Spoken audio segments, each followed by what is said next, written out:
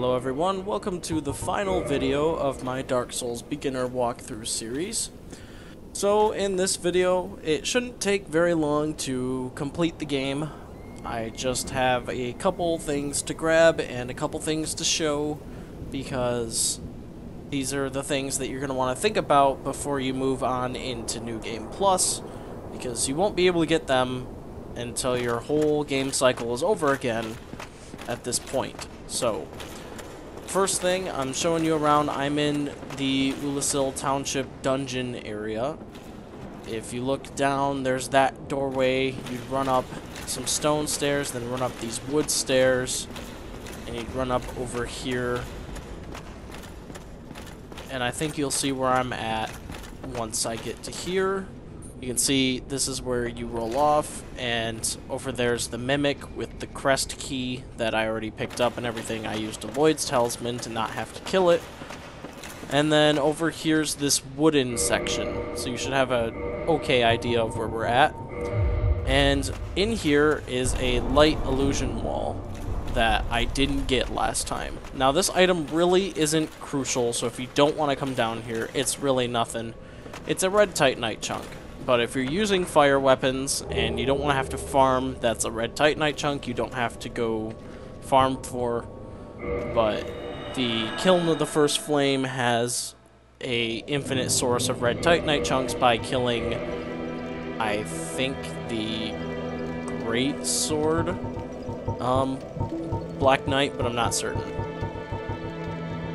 So anyway, I wanted to grab that because I said I was missing something, and that is a kind of hidden room area that, you know, I want to show. It's kind of cool. There is another use for that light illusion wall. Only 2 spots in the DLC, but that's the other spot.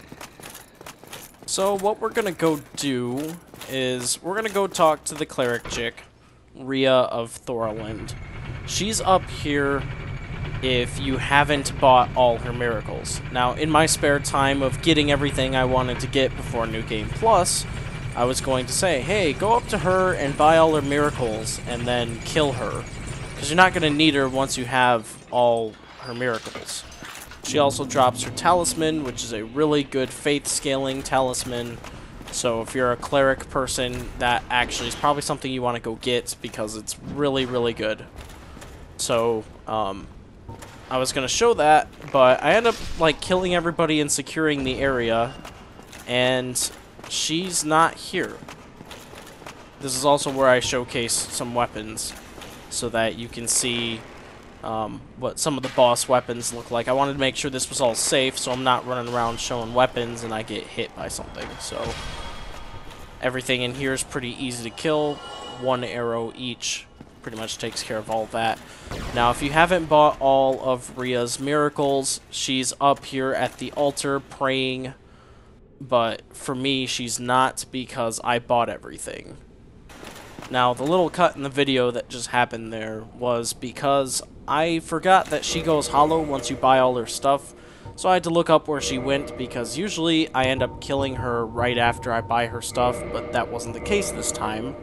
So she goes to Duke's Archives, and we'll go there, we'll take care of her, and we'll get her talisman that way. If you kill her after you buy all her miracles, you should be able to get the pendant, which isn't anything special. It's actually an item with no use. I believe you get it if you kill her right up here. If not, I know you get it if Petrus kills her, and then you kill Petrus, but we killed Petrus so that she wouldn't die, so that we could buy her miracles, and I went and did all that between videos, so sorry if you wanted to see that part, but unfortunately she's not there anymore. So, back to the rest of this. A +10 sword will make the Abyss Greatsword, which is in my right hand. It's basically Artorias' sword again, with a different moveset, and a catalyst, unupgraded, could be just the normal Sorcerer's Catalyst, can make the Tin Dark Moon Catalyst and the Manus Catalyst. The Tin Dark Moon Catalyst is a good catalyst if you are a cleric that wants to use sorcery. You have to use...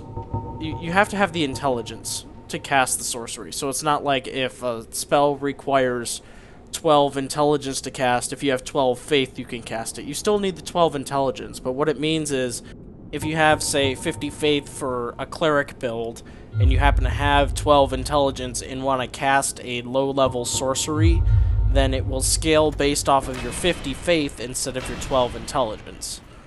So it's kind of neat, but it's very impractical for anybody, because probably nobody's going to build a build like that. But the other thing is Manus' Catalyst, which acts like a giant axe on top of it being a catalyst. Unfortunately, it can only do the axe slam. There's no other moves. You can't backstab or anything with it. And its primary function is a catalyst. It halves the amount of castings you have for a sorcery so that you can do extra damage. It works like the tin crystallization catalyst, but for lower intelligence people and for people that want like melee use out of their catalyst. So the Abyss Greatsword is pretty cool. You do a lot of flips and a lot of spins and stuff that Artorias did in his battle against you. And actually that becomes a common theme for Artorias' stuff in Dark Souls 2 and 3. They tend to use the movesets from that Abyss Greatsword rather than Artorias' swords in this game. So that's what you're more likely going to see. So if you've ever seen people fool around with Dark Souls weapons in any game, and they mentioned Artorias' Greatsword, you'll probably see a move like that and the two-handed flip overhead slam. So just to test what the other swords do and look like, they basically all look the same, except, you know, this one's like the purest form. It's a bright silver blade, and it's pretty clean. The Abyss Greatsword is like half decayed and covered in black goo. And then the Cursed Artorias Greatsword is like a black blade and a kind of maybe chrome outline. And really the main difference is that it says this Greatsword of Artorias is used to hunt like things like dark wraiths and stuff. I don't really know of it actually doing something like that, but maybe against 4 kings or dark wraiths it's pretty powerful. The cursed one can attack ghosts, and the Abyss Greatsword is just a really cool sword.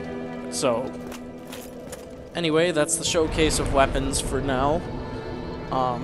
So we're gonna go ahead and we're gonna go to Duke's Archives, which is where the cleric Rhea of Thorland lady is, and she's in the dungeon area. Actually, she's in a private cell where you get the extra cell key, not the big cell that Logan sits in, but the extra cell. So she is in there. We're gonna have to go there, and we'll find her hollowed in there. The rest of this is just me looking this up to confirm, because I thought she might have been in Tomb of the Giants, but she ends up being in Duke's Archives, and so that's me looking it up. So this part is just running back to the prison cell area. I'll speed it up. So just in case you happen to forget how to get up there, you want to run up the staircase and run up it again to get to like the 3rd floor.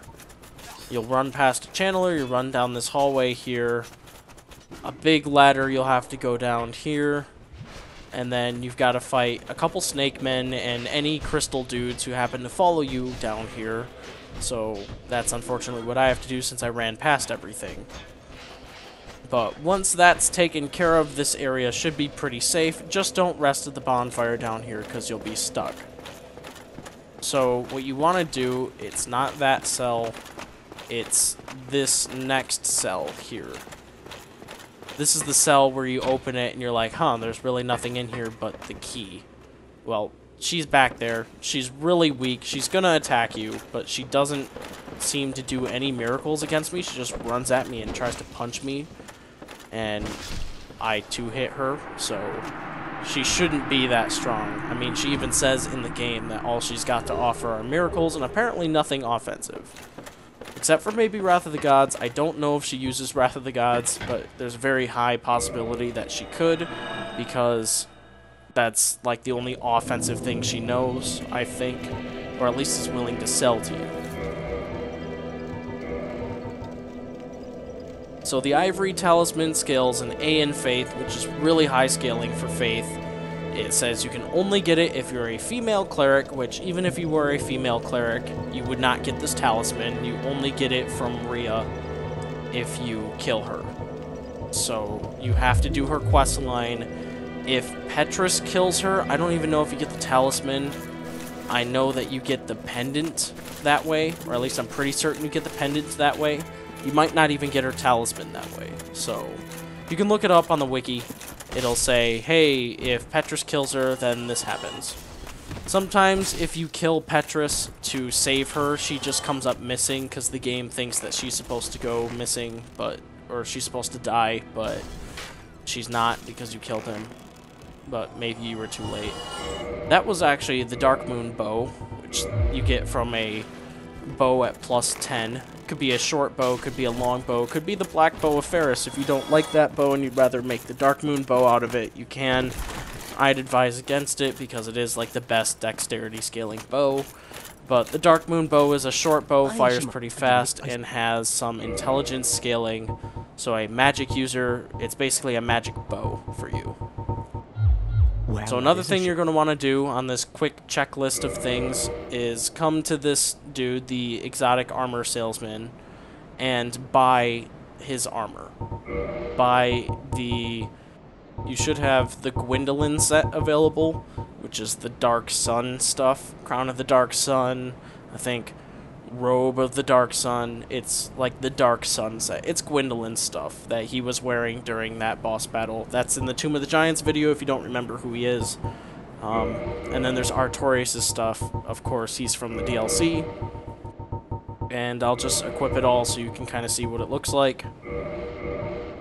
Actually, it's Moonlight. Sorry. Moonlight Waistcloth. Moonlight this. It's for Dark Sun Gwendolyn.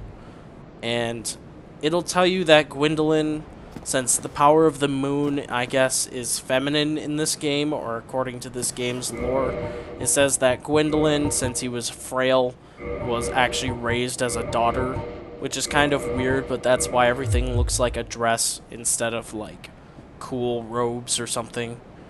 And then you've got Artorias' stuff, which is all degraded because he was consumed by the Abyss.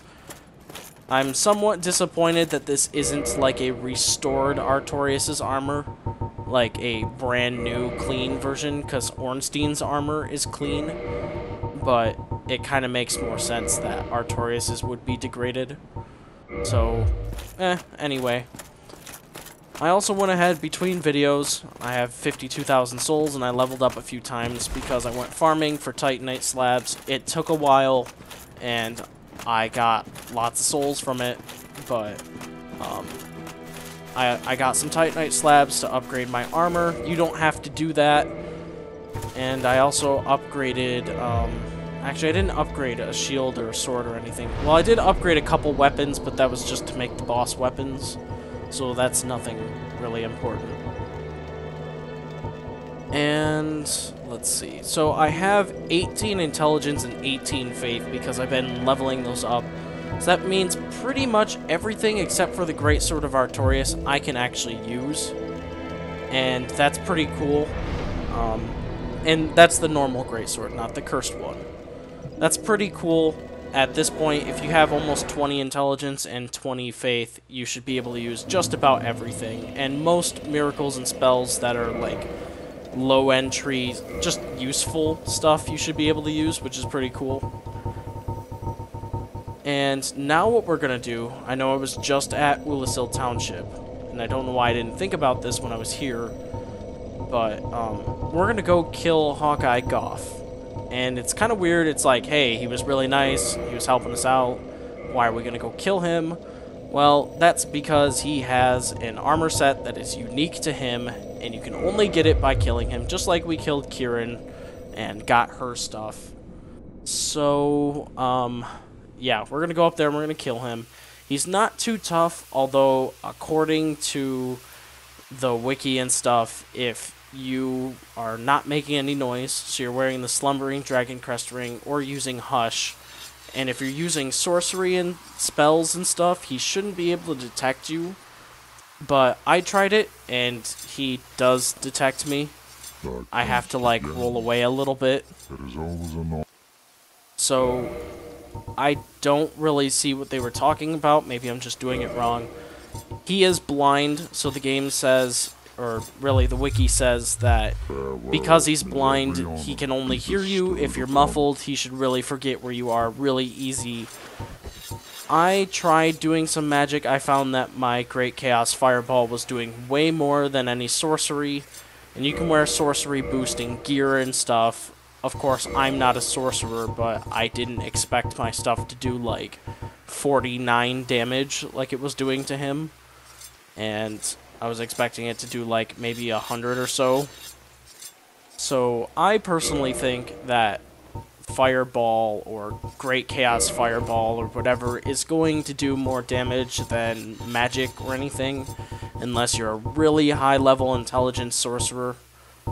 But for me, I was doing like 400 and something because of Great Chaos Fireball, and then I was doing like 49 with sorcery boosting gear and everything, trying to damage him that way and compensate for my low intelligence, but more castings, and it totally didn't really work. So, honestly, if you run out of Great Chaos Fireball, which you probably will, you can just switch to melee. But yeah, 483 and then a 230 burn on him on top of that. If you can get that to happen every time, you're going to do tons of damage. That's over 700 damage for one casting.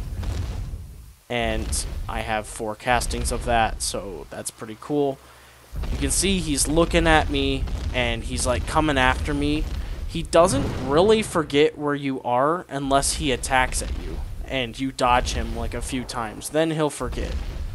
So this beginning part is me trying to figure out what the heck they're talking about, because obviously he hasn't forgotten where I am. He's still looking for me right now. So you'll see what my strategy ends up being when I do get to him, but yeah, he doesn't really seem to forget. Not right now. But if you run up here, you can see he's trying to attack. I say screw this, I'm just going to dodge him. It can be a pain to try and dodge him. He did a ton of damage to me, but now, since I'm silent, he seems to have forgotten where I was. So it's like he has to attack you, and then he'll forget where you are. If he doesn't get to do the attack, he'll just be like perpetually locked on you. Maybe I didn't run far enough away, but I'm finding this to be a much better strategy, except for the fact that that fireball didn't do anything to him. But yeah, I'm wearing some stuff that's supposed to boost my sorcery, and I'm using Manus' Catalyst because that's supposed to do more damage. And so I do Great Soul Arrow, which should be pretty okay for damage, probably like 100 or 150. And I try it on him here, and it's like, boom, 42, not even 49. And now he's pissed, and I'm like, wow, that sucks. I know I could do much more damage by just attacking him with my sword.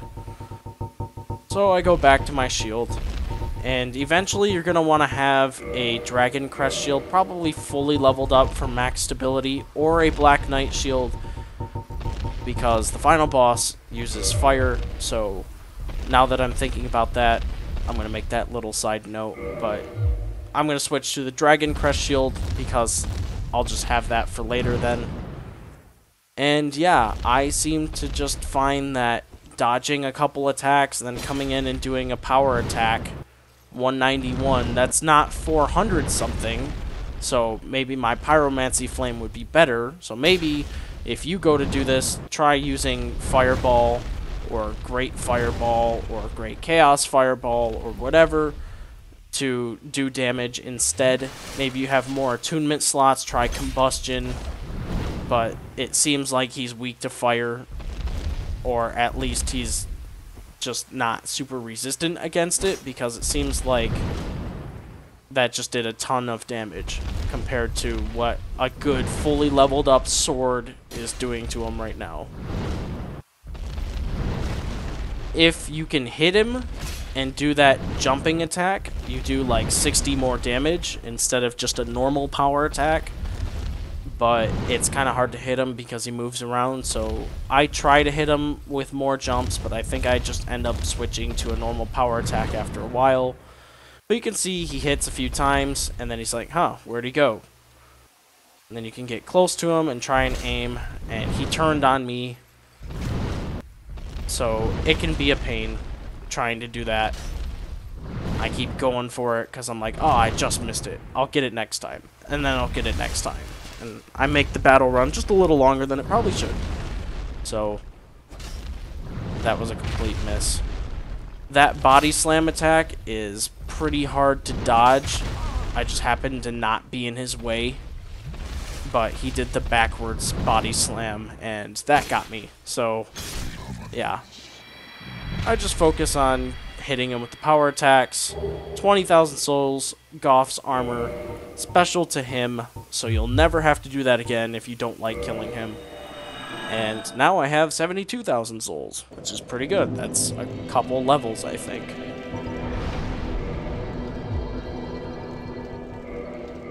So now I'll re-attune Flash Sweat, because that's a pyromancy that reduces the amount of fire damage that you'll receive. Since the final boss does fire damage, that's really nice to have. So I got everything attuned and equipped the way I wanted again after all of that. And the Guardian Soul. You might have picked that up, well, you did pick that up when you killed the Sanctuary Guardian. There's nothing you can do with that, unfortunately. You'd think, oh, Guardian Soul, it's a boss soul, I can do something awesome with it. There are two things you can do with it. You can crush it and get 12,000 souls, or you can go to Frampton, feed it to him, and get 10,000 souls. So just crush it. It's an easy 12,000 souls. I think the Sanctuary Guardian gives you like 30 or 40,000 for defeating it, which basically means you get 52,000 instead if it was 40,000 or whatever. So anyway, that's really the only use for it.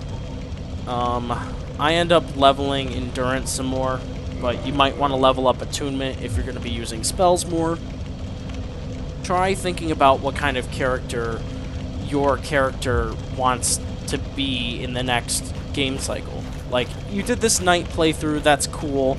You're always going to be good with a sword and shield, because you've built that character like that. So decide maybe what you want to do in the next game cycle. If you want to do magic, it would be wise to find a character that is going to use a sword and shield, but is also going to apply to magic. So maybe you wear some lighter armor, maybe you use a lighter shield, but maybe a heavier sword, or maybe use the same sword and apply magic to it or something. Find something that'll work with your build, but that you can alter your guy into. So like, my guy, if I was going to do something, he's got 18 intelligence and 18 faith, I might go more cleric. Like, I might get into healing miracles and lightning miracles and all of that instead of pyromancy. I mean, I kind of built my character to do anything at any point. I wanted to have some intelligence to cast some of the sorceries in case I needed them, and I wanted to have some faith to cast some of the miracles if I needed them. I didn't really need them with this guy for this time, but I will say in later game cycles, healing is going to be harder. So yeah, your 20 flasks right now, they're really helpful. You have an abundant supply, but in New Game Plus or Plus 2 or Plus 3, flasks are not really going to be enough, and you're going to have to start probably relying more on miracles to heal you, like heal, medium heal, great heal excerpt, or great heal. Each one of those goes up in higher faith, so if healing is going to be a concern, if you're like, man, I'm going to save the flasks for only boss fights, but for healing in combat and stuff during the game while I'm running around, I want miracles. Then you might want to level up some faith. But those are just some ideas. You can really build whatever character you want. In terms of characters in Dark Souls, honestly, I had more fun when I restarted from scratch every single time. Rather than go into New Game Plus and try to rebuild a new character from my other character who wasn't built to be anything but what he's built like, then it was kind of hard for me to take a cleric that I had so much fun doing cleric stuff with, who was super high strength, and then switch him into like an acrobatic ninja character who's not getting any scaling from his strength. It's a lot of leveling and stuff, and I couldn't really find a hybrid that I liked, so I just like starting from scratch in this game. In Dark Souls 2 and 3, it's more forgiving because you can respec your characters, so subsequent playthroughs is more advised because you can get, in addition to the normal stuff, in Dark Souls 2 you can get new things in your next game cycle, and same in Dark Souls 3, but in 2 a little bit more so. Also, new things happen in Dark Souls 2 in New Game Plus and beyond. There's more invaders, or there's different types of enemies, so they really encourage a New Game Plus or higher cycle in that game. And in both games, as long as you're within matchmaking range, which in Dark Souls 3 it meant as long as you have a password with a friend, you can still summon each other regardless of how strong you are. Pretty much. In Dark Souls 2, the matchmaking ranges just got so high it didn't even matter. In Dark Souls 3, they level your character up or down to matchmake with your friend so that you can actually stand a chance. Anyway, I was looking at a piece of paper. I wrote down some notes for this video. I mentioned the obsidian greatsword that you get from cutting off Calamete's tail. And the game tells you that it's a great axe. It kind of looks like a great axe. It swings slower than a great sword, and really kind of has more, I guess, choppy attacks.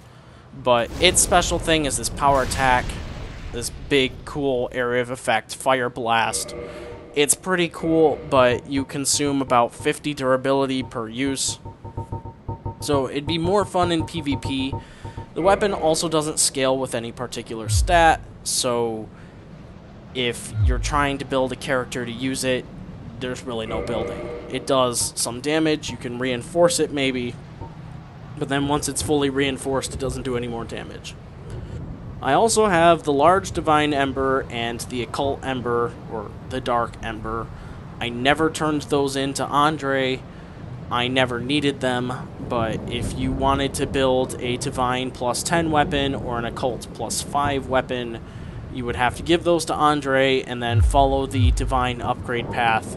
You can look that up online and stuff if you're more confused on that, but if you've been following upgrading and kind of get the gist of it for like magic and fire, then you should get it for Divine okay.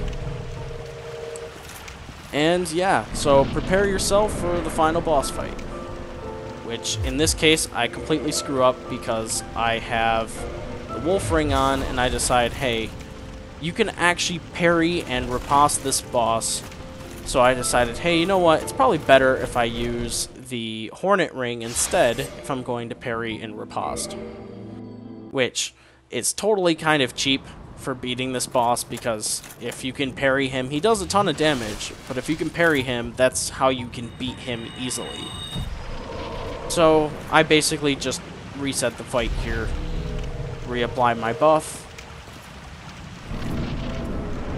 and on we go to fighting Gwyn, Lord of Cinder. So Gwyn, if you don't remember, was the Lord of Sunlight that he and his faithful knights challenged the dragons. He was the Lord of Lightning and all this other stuff. Really cool. He threw lightning bolts at dragons and peeled off their stone scales. It said that in the intro video. That's really cool stuff. He's basically the most powerful dude that ever existed.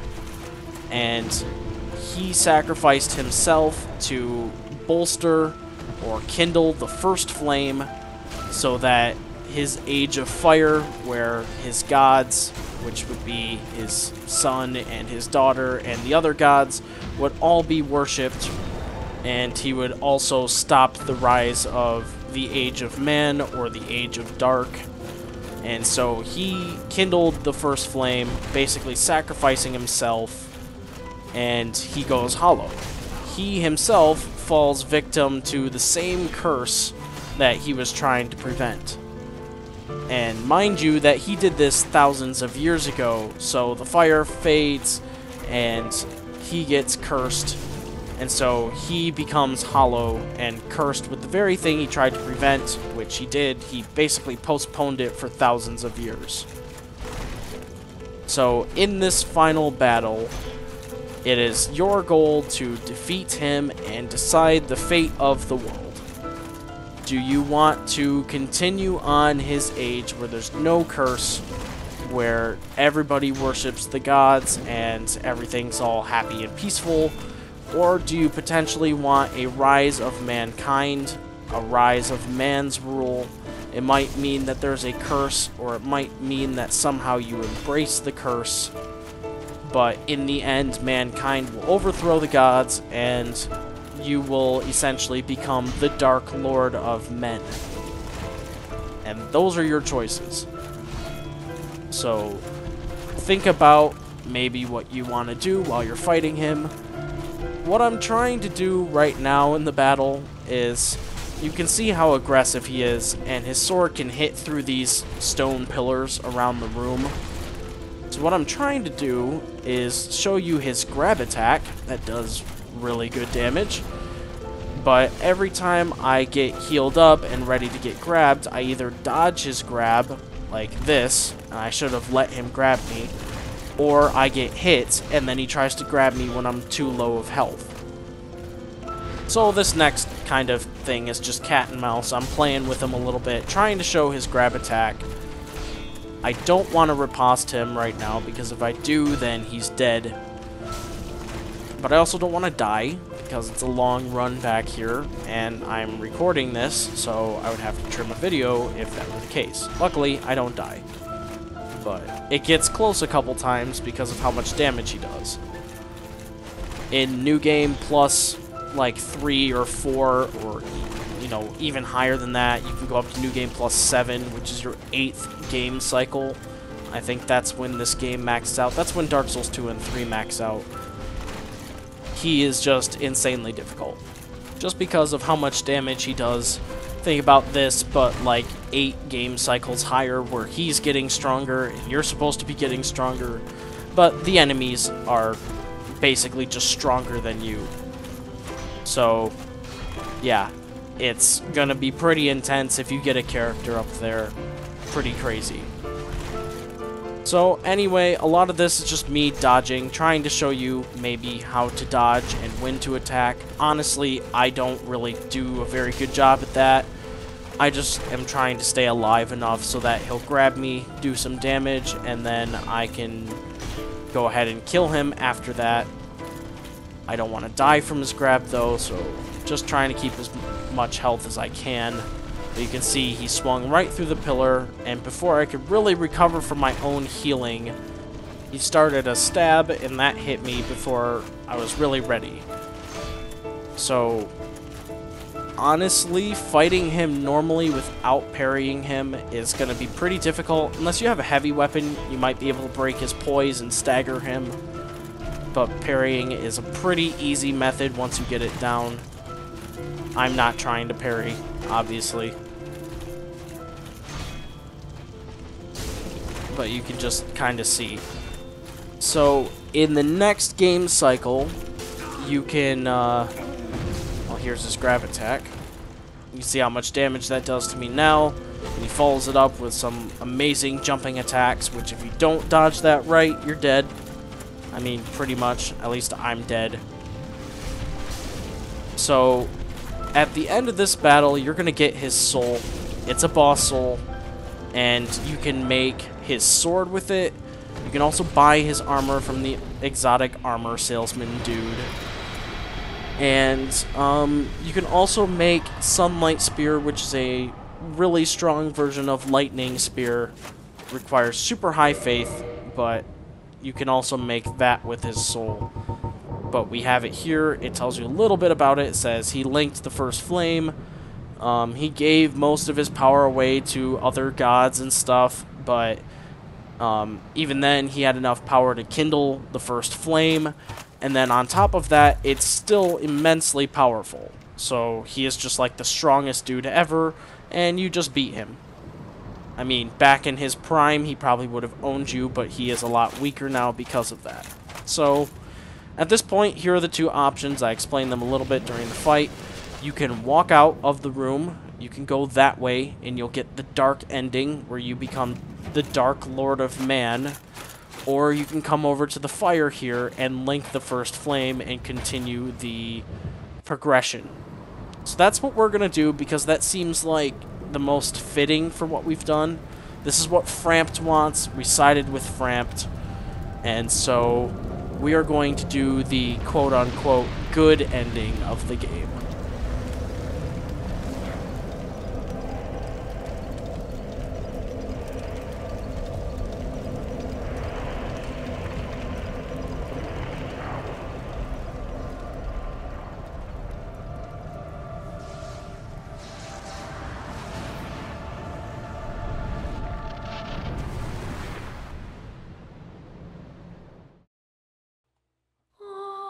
Well, congrats guys on beating Dark Souls, especially the Prepare to Die edition of the game, which is with the extra hard DLC and everything.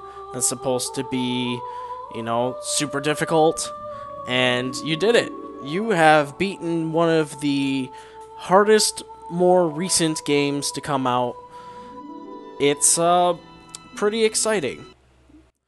I'm gonna skip the credits for now, just to show you that you pick up immediately. This is New Game Plus. Looks like nothing's changed. You have all your health, all your armor, the same amount of flasks that you had before, and everything. You're back in your cell. So, what's next in this video is going to be a little bit of recap for Dark Souls 1, what you did, what it all means, and what you can expect from Dark Souls 2, assuming that is your next game that you're going into, and maybe a little bit about Dark Souls 3. Just a little bit, just in case you don't play 2. Alright, so what does it mean to beat Dark Souls? What exactly did you accomplish? You're not quite sure. There was a little bit of story that I would mention throughout the game, throughout this walkthrough video, but for the most part, it doesn't all make sense still. And that's the beauty of the game, is that this stuff is really deep. The game intertwines with itself, and layers upon layers upon layers just mash all together, and you're supposed to figure out what it all means. Luckily, there's a lot of people out there that have their own theories. There are people that have made YouTube videos, and there's just tons and tons of ideas that people have that they've gotten from various item descriptions and what they feel like they accomplished in their playthrough of the game. What I'm gonna explain is probably the most common or the most popular theory of the game, but the beauty of it really comes down to just what you think your ultimate goal was in the game. So there's no right or wrong answer. There are just some tidbits of detail that we know about the game, and from there you can draw your own conclusions. I will maybe pull up some stuff that isn't quite proven. I'm not going to prove all the theories because other people have, but I guess this is sort of my take on the game and what I think we just accomplished. So, in the beginning, the narrator describes the world being gray trees, gray fog, gray everything, and everlasting dragons that reign over the planet. But then, all of a sudden, for some reason, we don't know why entirely, there was a first flame. In this first flame, there were 4 Lord Souls found, and there were 4 people that received these souls. There was Nito, the first of the dead, the skeleton dude, who reigns over death and everything that is dead. He's basically the underworld guardian dude. Then you had the Witch of Izalith and the Daughters of Chaos, who used fire and pyromancy, really fire sorcery before pyromancy was around. Then you have Gwyn and his faithful knights. Gwyn was the Lord of Sunlight and a Master of Lightning. And then you had the Furtive Pygmy, which was so easily forgotten, is all the narrator says. The first 3 were the only ones that really mattered in the base game. And so Nito, the Witch of Izalith, and Gwyn came up with a plan to take down the Everlasting Dragons when they found out about another dragon that would help them out in their war if they would just grant him a little bit of power and a place to research his quest for immortality. That was Seath the Scaleless. So after the war with the dragons, the lords kind of went their own separate ways. Nito went to the Tomb of the Giants, which I don't necessarily know where the Tomb of the Giants was. Maybe those were fallen soldiers in battle, like giant archers or whatever, and so there's giant skeletons and other skeletons. Maybe he rounded up the dead and put them all somewhere to bury them properly and watch over them in their afterlife and make sure nobody comes and messes with them. The Witch of Izalith went on to build her own city, which is called Lost Izalith in the game, but it was probably just called Izalith back then. It was filled with citizens and everything. Seath the Scaleless was granted dukedom by Gwyn, and Gwyn bequeathed a piece of his own soul to Seath, so that Seath could have his new power to go seek immortality, and Gwyn also gave him his own little place to research on his own without being bothered. And Gwyn made an Orlando, and he had kids, his son Gwendolyn and his daughter Guinevere, and they were all there, and everything was fine. It was the Age of Fire now.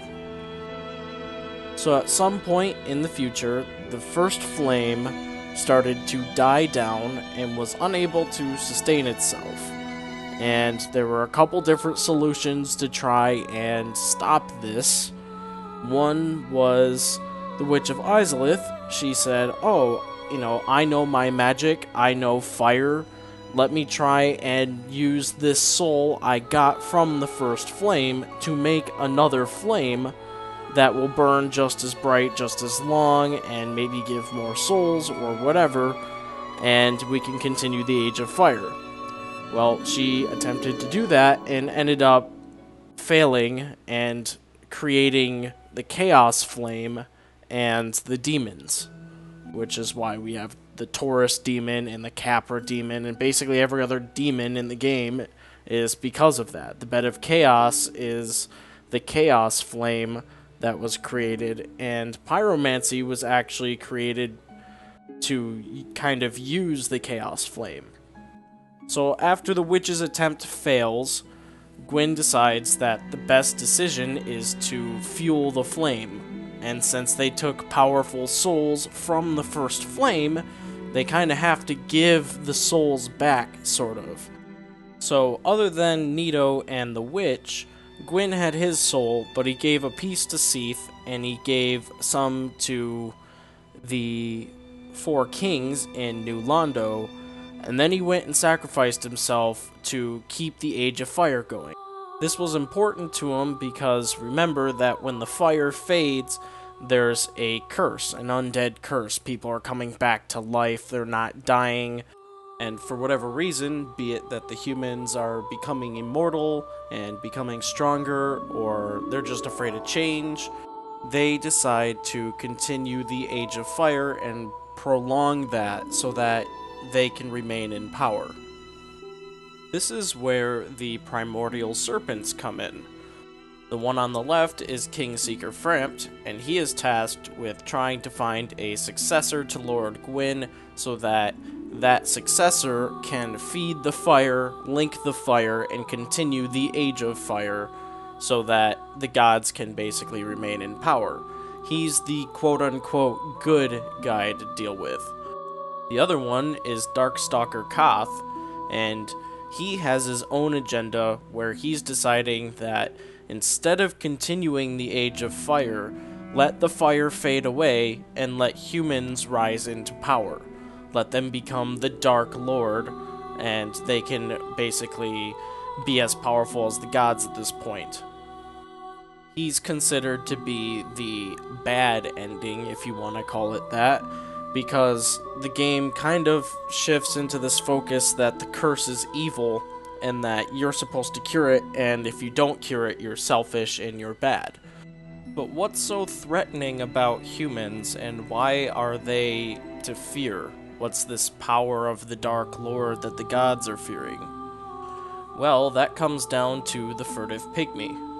Now remember, in the base game, they made us focus on Gwyn, the Witch of Izalith, Seath the Scaleless, and Nito. Those were like the 4 really important people that you had to go kill. Well, the furtive pygmy found his own Lord Soul within the First Flame, and he was completely forgotten about. That's what the narrator says. He was so easily forgotten. He found a Lord Soul, which is really powerful still. Koth will tell you that the progenitor of humanity is the furtive pygmy, and that when the pygmy found his soul, he found it to be unique and different from the others. It was the Dark Soul. The pygmy decided that he would wait until the fire would fade, and then the Dark Soul would be powerful, and you would usher in an Age of Dark, or the Age of Humanity. And at some point, the fire was dying down, and humanity was starting to rise and gain power. And Gwyn decided that instead of allowing that to happen, he would sacrifice himself and continue the Age of Fire. The pygmy knew that he wouldn't be able to have his Dark Age anytime soon as long as the gods remained and kept stopping it. So he split his Dark Soul up into multiple fragments and spread it across humans. Those little pieces of his soul become humanity, and humanity can grow and expand and shrink over time. It can adapt to situations. So humans can get more humanity, less humanity, depending on the actions that they take. This basically means that the Dark Soul never dies, and that it can never really be stopped, and eventually when the fire fades, the Dark Soul will start to thrive. Humanity will be the only thing really left, and it will grow and expand and never cease to exist. But as long as the gods are around, they're not gonna let the fire fade. As long as somebody is there to make sure that the gods stay in power, humanity will never become a threatening thing. It will never have a Dark Lord. It will never rise to power. And that was Frampt's job. He decided, hey, I'm going to stop people from even knowing about humanity and humans and their rise to power, and instead say that the only way to cure the curse is to link the fire. In fact, you could kind of think of the curse as not a curse, but really it's humanity's power trying to show again. So people are dying and they're coming back to life as undead, but that can be a power, not a curse. But it's twisted to kind of look like it's a curse so that humans will want to get rid of it and not even know about their true potential. Of course, Koth doesn't like that idea, so he sets out to change that. This is when the events of the DLC start to happen. So a while after the furtive pygmy dies, Koth goes to Ulasil and tells this thriving city that what they should do if they wanted to discover new power or whatever is to go ahead and dig up Primeval Man's grave, which is the pygmy, and the pygmy and his soul are still kind of intact. The pygmy obviously didn't get rid of all of his soul, he kept part of it, and I guess it was still powerful enough to sustain him, so maybe he didn't really die, or maybe it brought him back to life, because that's what the dark does. It, makes you undead. And so when they did this, the soul went active. It basically reawakened him as his true form, which was Manus, Father of the Abyss.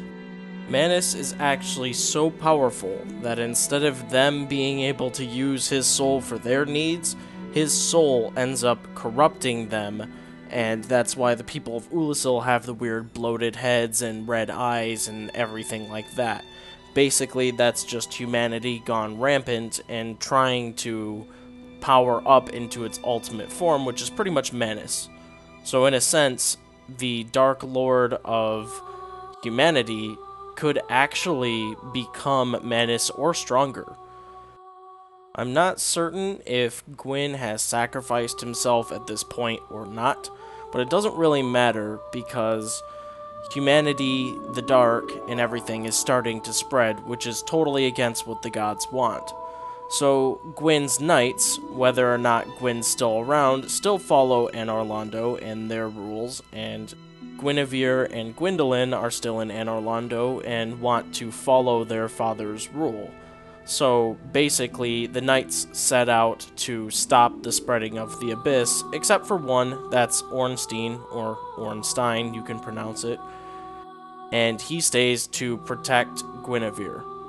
Artorias specifically was the one tasked with actually ending the Abyss and stopping it, and so he had to make a pact so that he could traverse the Abyss safely, since the Abyss is not a place for anybody who's not basically changing into humanity's raw form. Hawkeye, Goff, and Kieran are following Artorias, and they basically accompany him on his journey, but Artorias was really the only one that could fight the Abyss.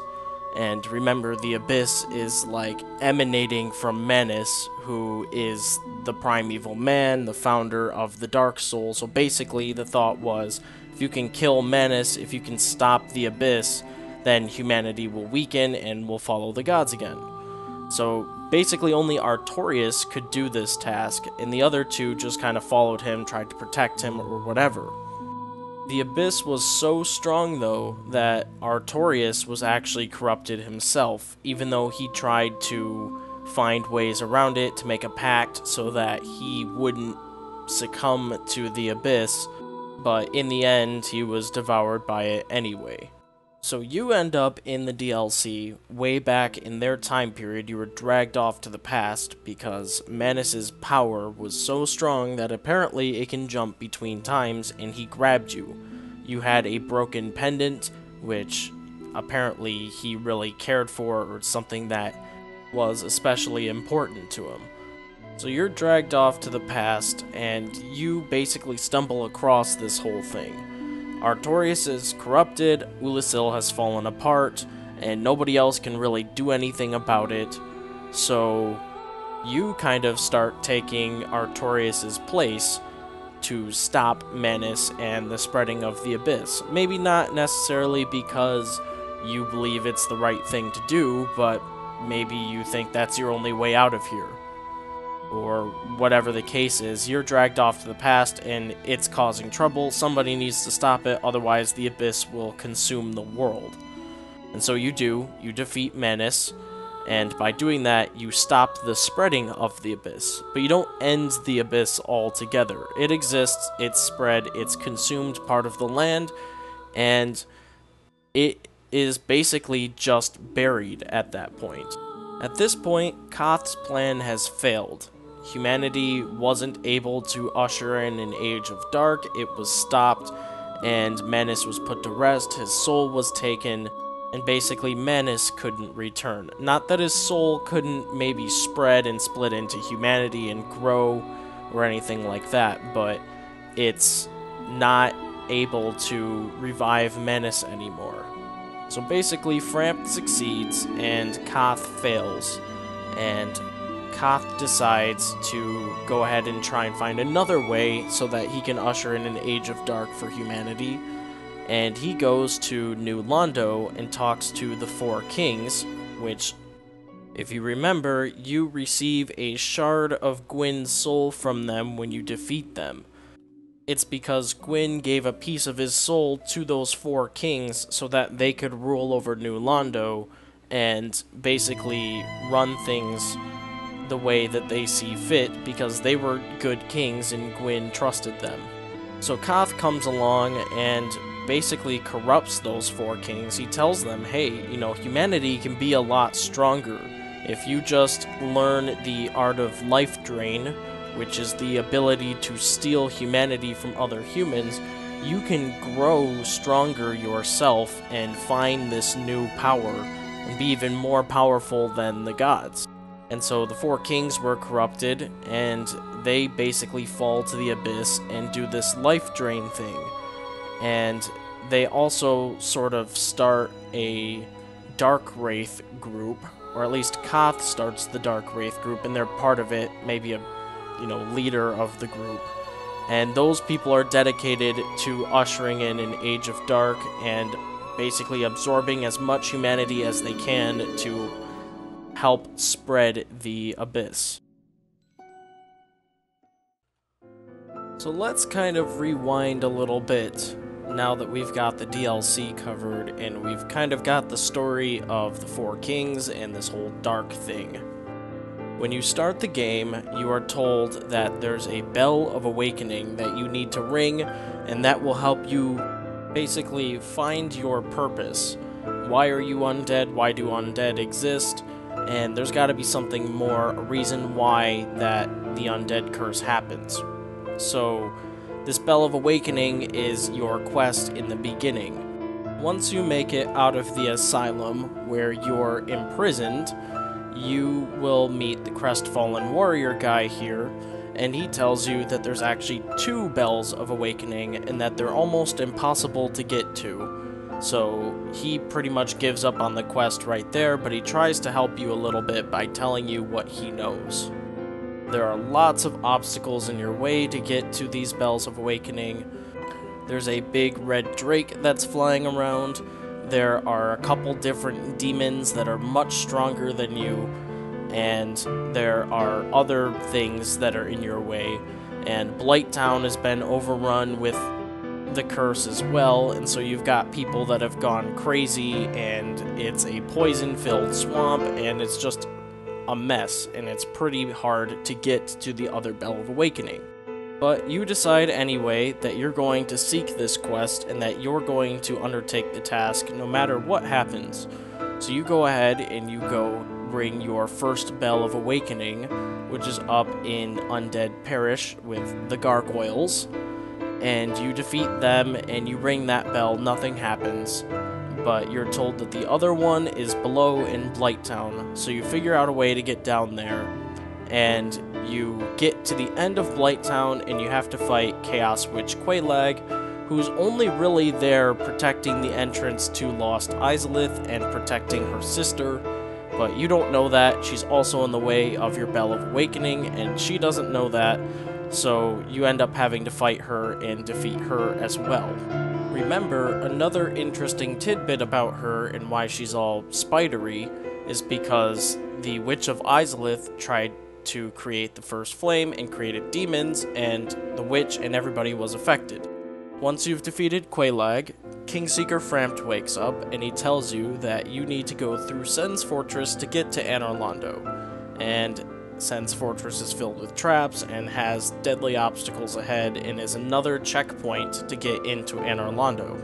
But you get through there, you defeat the Iron Golem, and then you are taken to Anor Londo to get the Lord Vessel. Anor Londo is designed specifically to be locked up and protect Guinevere and Gwendolyn from any and all harm, so it's not very easy to go through. You have to find ways into the castle that you wouldn't normally have to do if it was open. But you make it in there anyway, and you eventually get up to Guinevere, but not before getting past her guards, Ornstein and Smo, who are pretty much duty-bound to protect her. So this whole time, you've been led by Frampt to go get the Lord Vessel and he wants you to place it on Firelink altar with him so that you can go fulfill the Age of Fire thing. If instead you venture down to New Londo and try to explore down there once you have the Lord Vessel, you'll find that New Londo has been flooded in order to stop Koth and the Dark Wraiths from expanding the Abyss. But since only the Chosen One is given the Lord Vessel, and the Chosen One is tasked with defeating the four kings and getting Gwyn's soul so that they can fill the Lord Vessel and unlock the way to Gwyn to link the fire, the sealer guy down there decides to give you the key to the seal to open up the area so that you can defeat four kings, get the soul, and fulfill your destiny. And when you defeat four kings, you'll notice that Darkstalker Koth is down there if you haven't placed the Lord Vessel with Frampt yet.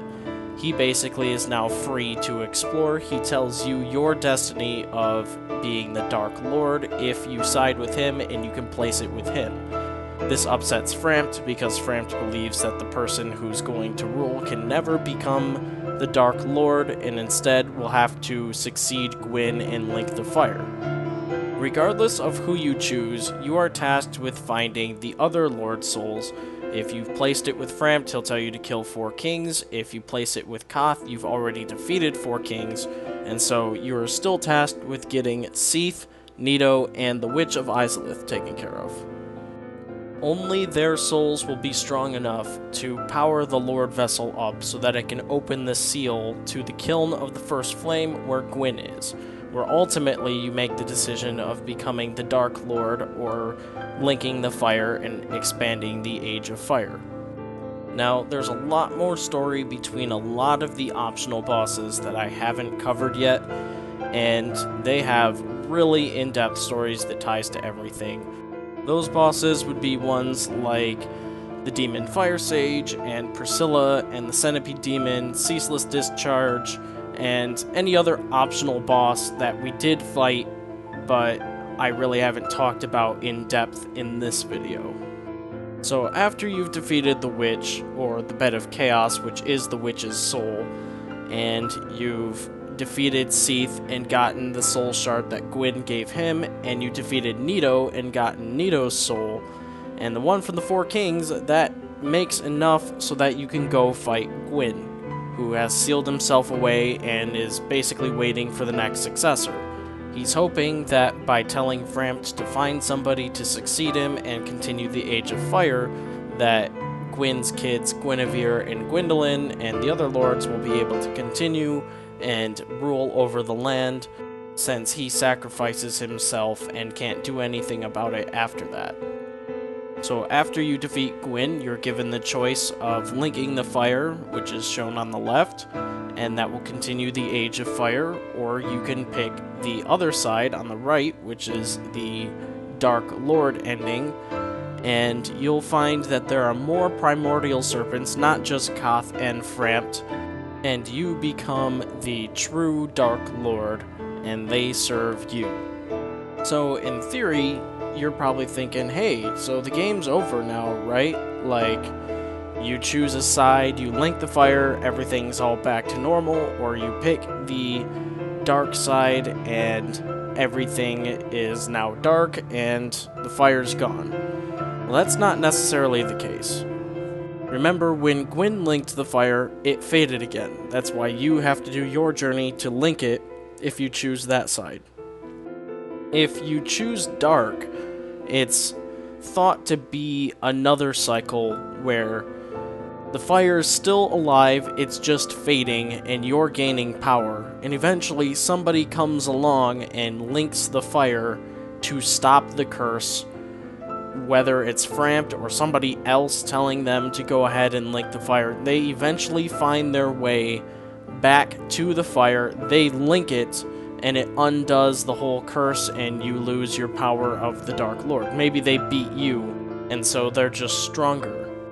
The running idea is that it's an endless cycle, that no matter what you choose, somebody else is going to come along and is going to either link it or is going to turn away from it, and somebody else will come along and choose one of those options too. Eventually, the cycle will just keep continuing over time.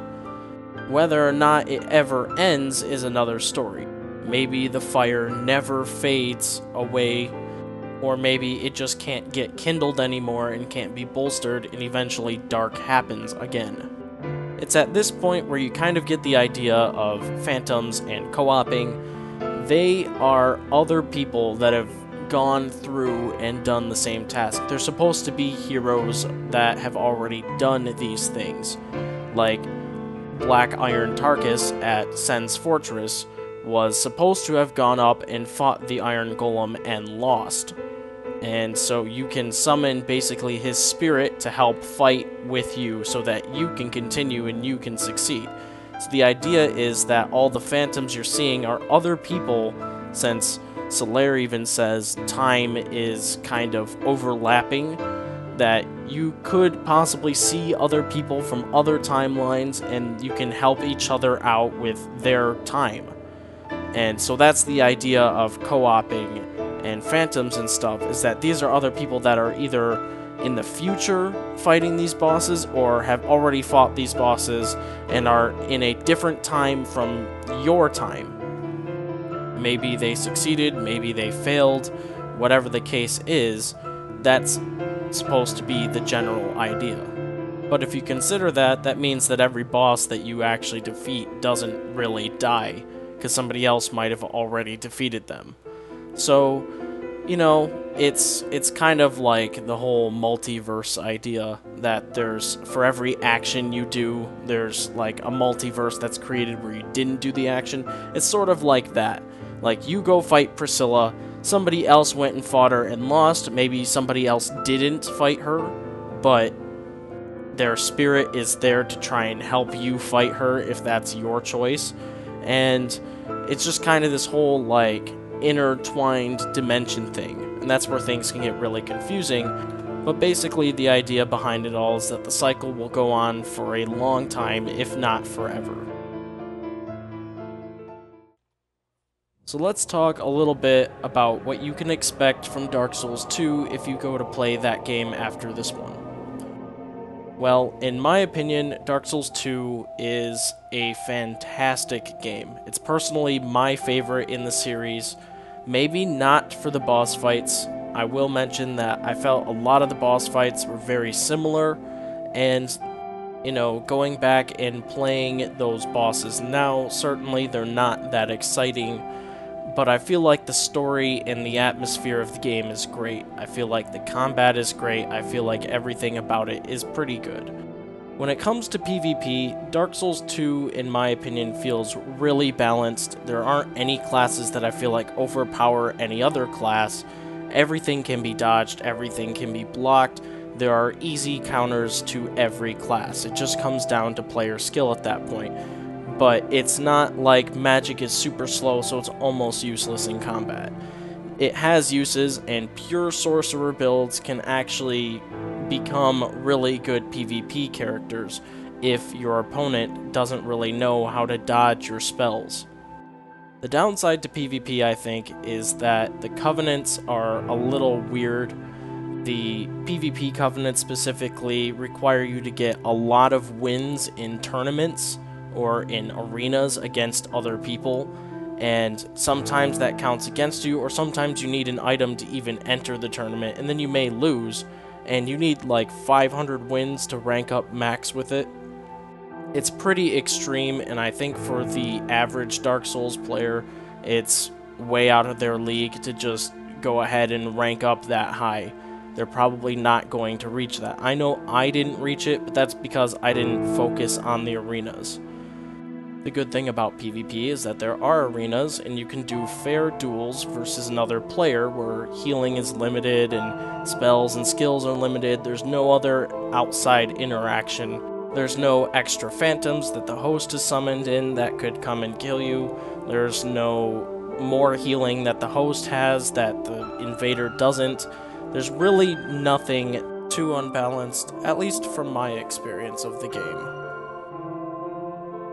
Overall PvP I find to be pretty balanced too, because if you have an invader, the host can summon phantoms, and if the host can't summon a phantom, like there aren't any around, there's actually items to turn the area enemies on against the invader, so that the host and the invader can be on equal footing. The invader can't hide between all your enemies and just wait for you in the worst spot. They'll also get attacked by the enemies. So it really balances things out. In terms of playing the actual game, I feel like it's best to get the Scholar of the First Sin edition if you can. That includes all the DLC and has a couple extra features, and it's slightly changed from the base Dark Souls 2 game, but all in pretty good ways, I'd say. In addition to that, the base game, Dark Souls 2, has been updated to be very similar to Scholar of the First Sin. There's not like, one version lets you farm things easier, one version lets you do this easier. Typically, they're about the same. The tricky thing about Dark Souls 2, though, is that there was a base game, and then there was Scholar of the First Sin, which was like a next-gen release of the game. And because there's online interaction, there's actually two different groups. There's people that play on Dark Souls 2, and then there's people that play on Scholar of the First Sin. So if you're trying to get the game to play the game with somebody else, make sure you both get the same version. I prefer Scholar of the First Sin over the base game, but it doesn't really matter. The only thing might be is that Scholar of the First Sin might be supported a little bit longer since it was released as a next-gen version, so they might support it a little bit longer, but now that Dark Souls 3 is out, the support for either game is about the same. In terms of actually the game itself, the bosses and everything, they should all be the same, doesn't matter which one you choose. I like a lot of the bosses in the game, but really more the end game bosses, and I can say the same thing about Dark Souls 1 and Dark Souls 3. So I don't really feel like the bosses are any better or worse, except for maybe some combat things. Like, a lot of the bosses in Dark Souls 2 are humanoid, so they're always going to have like a hammer or a mace, or maybe they're just a giant thing and they can use their hand instead. They're going to be focusing on basically you versus a giant enemy that's human-like with a weapon, and you're going to have to dodge those attacks. Dark Souls 1 has a little more variety with beasts and monsters instead of more humanoid things, but I still think Dark Souls 2 is really fun for its bosses, even if they are mostly humanoid. The story of Dark Souls 2 is very similar to Dark Souls 1, but not a copy by any means. Basically, you're going to wake up in a kingdom, a land that has fallen apart, just like Anor Londo and all of the Lordran area and New Londo and all of that.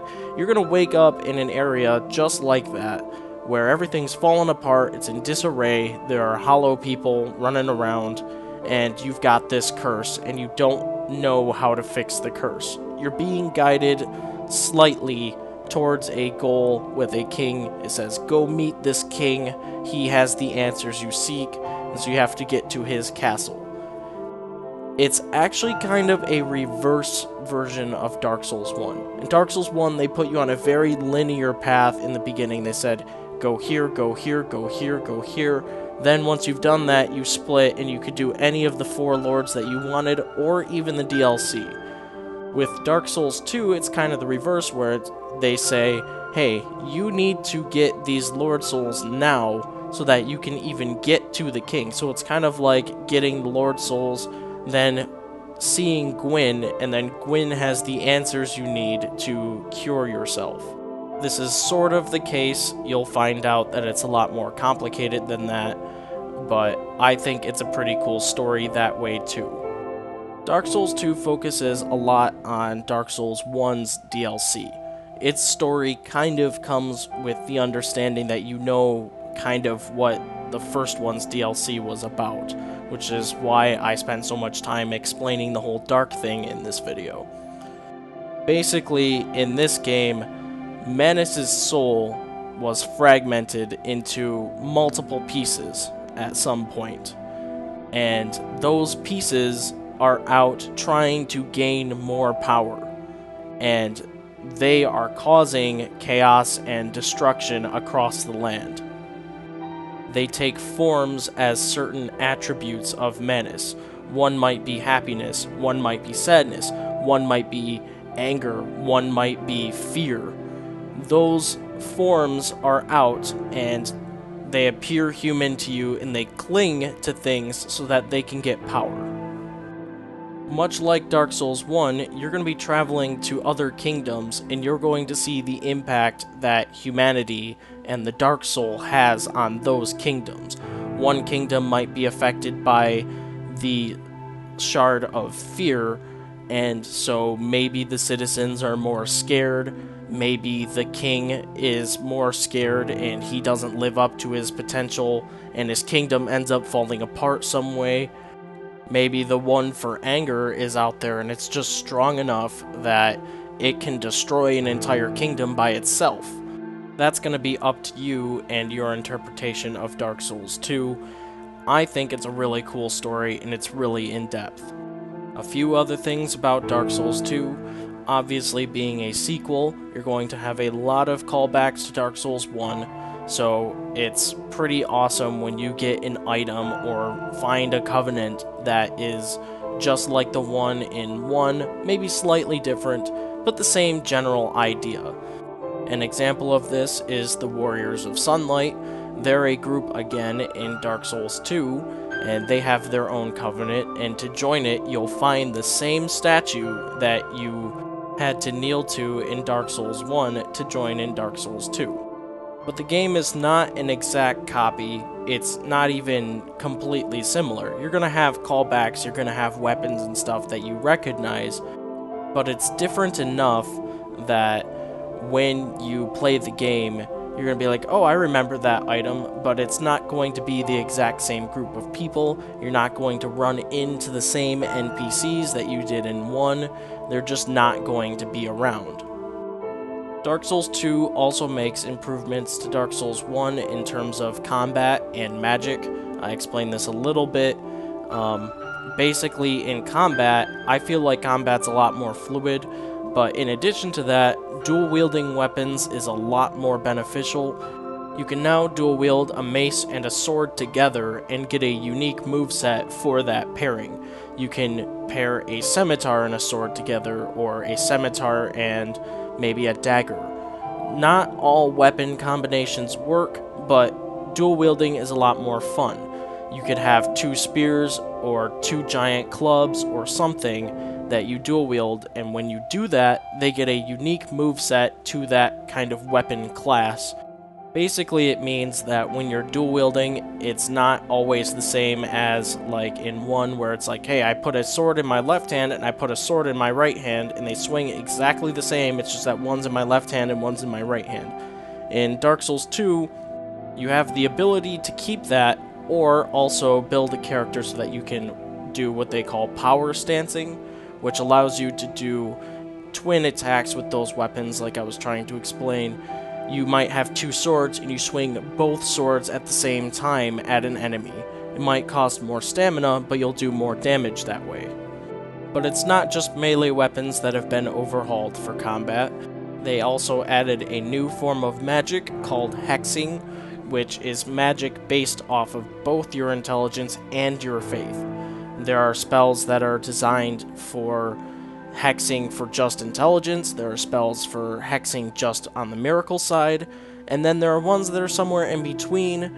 They all require a decent amount of intelligence or a decent amount of faith to use. You might have one that's like 18 intelligence and one that's 42 faith, so it's obviously more of a faith-sided hex.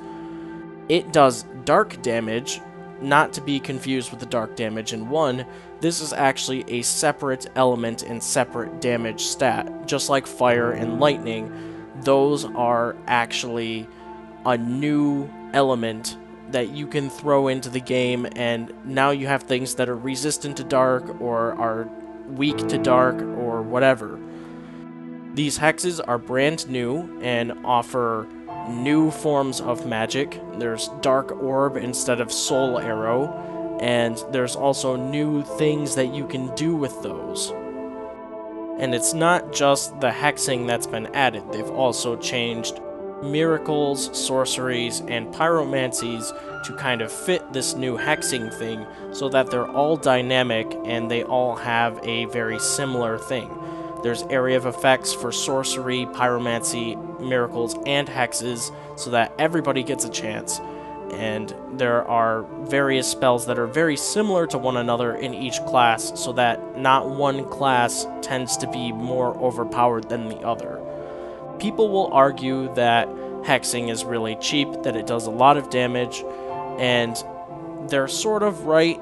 It's hard to have high dark defense in Dark Souls 2 as a player against another player, but you can certainly do it, and if you're running across a lot of people using it, then you can build a character to kind of be anti-hexing. And there are lots of spells and rings and class builds that are designed to combat clerics and pyromancers and sorcerers and hexers, not all at once, but the character creation is more specific. It's kind of great that you can build a super strong hexer and that there's somebody out there that knows your weakness and can exploit it.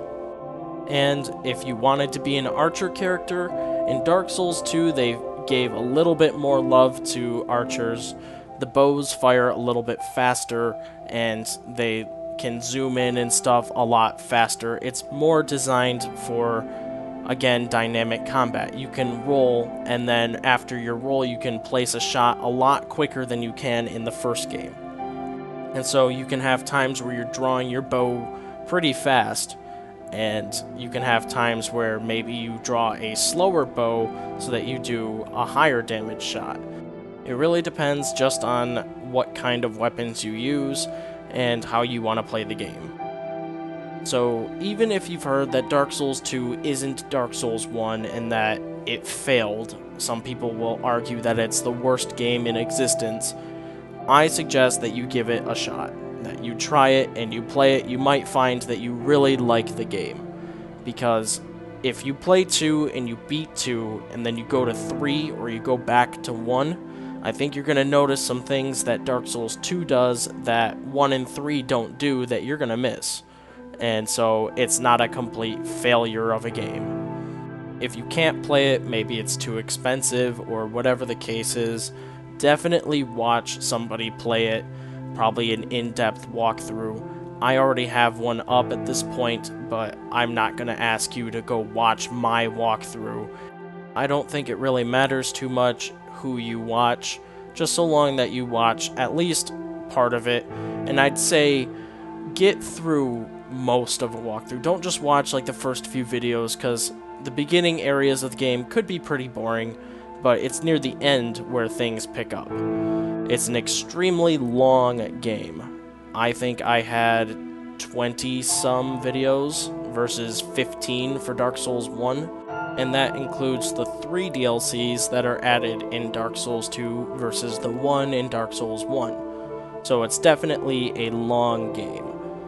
If anything, maybe at least watch some people online talk about the story of the game, because I feel like Dark Souls 2 really capitalizes on a fantastic story, and even if you don't like the game, the story of it is pretty cool. So congrats guys on your first successful playthrough of Dark Souls 1. Fantastic job. It's a very tough game for new people to play. I hope that you go on to Dark Souls 2 and Dark Souls 3, and I hope my videos were helpful. Thank you so much for watching, and I hope to see you guys in another game.